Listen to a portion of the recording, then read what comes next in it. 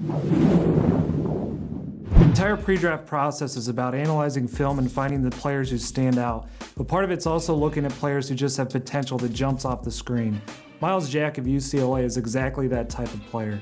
You're looking at a 4'3" outside linebacker with all the range and skills in the world, a guy who can track down ball carriers and tackle as well as he can stretch out to tight ends and slot receivers and cover.